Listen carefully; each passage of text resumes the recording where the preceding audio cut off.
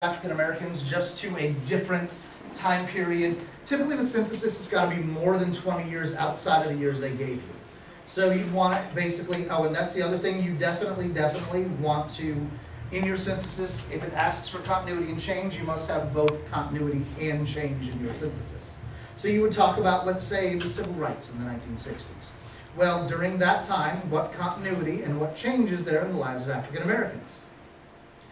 And you need, what, 2 sentences on continuity, 2 on change, you're fine.